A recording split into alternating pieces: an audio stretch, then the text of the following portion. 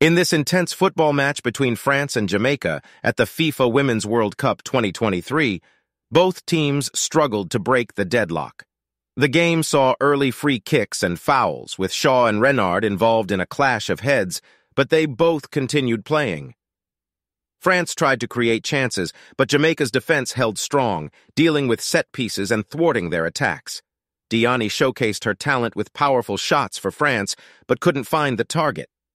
Jamaica had their moments too, with Shaw proving to be their biggest threat. The first half was disjointed, but it picked up momentum in the final 15 minutes, with both teams pushing for a goal.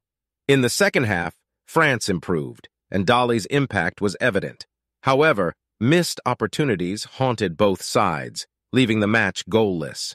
Spencer made crucial saves for Jamaica, and Shaw's tenacious play earned her a second yellow card, resulting in a red card and suspension for the next game.